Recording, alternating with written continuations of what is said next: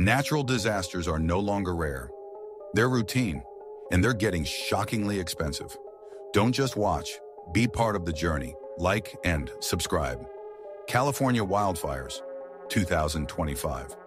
Wildfires were raging through Los Angeles, incinerating neighborhoods and forcing thousands to flee. Early estimates?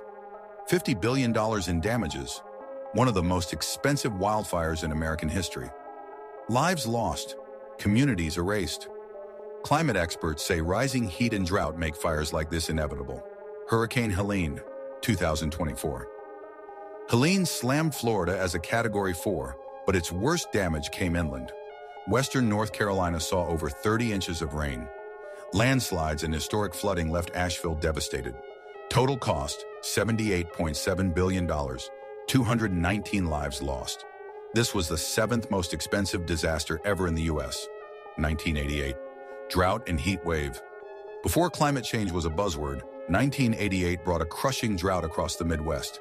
Crops failed, rivers dried, 11 states declared disaster zones. Estimated 5,000 deaths from heat stress. Damage?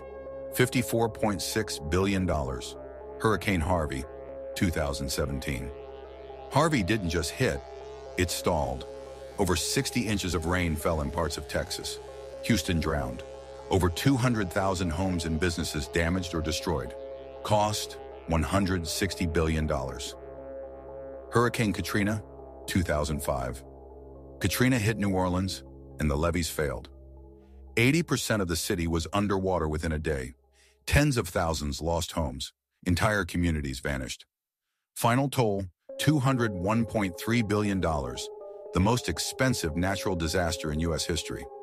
A few of the 10 most expensive disasters have happened in just the past decade. Scientists say rising temperatures are fueling stronger hurricanes, longer droughts, and explosive wildfires. Nature's power is growing, and so is the cost. Follow Fact Inquisitor for deeper dives into the storms shaping our future.